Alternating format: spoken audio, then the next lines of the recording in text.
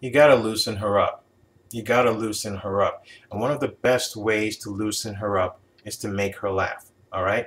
So if you're trying to figure out how to start a conversation with a shy girl, all right, there's a girl you like and she's shy, and you're just trying to figure out how do you start a conversation with her.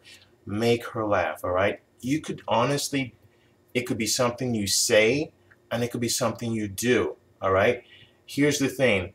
If you go the route of something you do, try to make something like a funny expression. All right? A funny expression on your face. All right? Funny expressions will make her laugh. All right? So you can actually practice this tonight, or practice this wherever you're at. All right? But do it in front of a mirror. All right? Try to do some funny faces. Okay?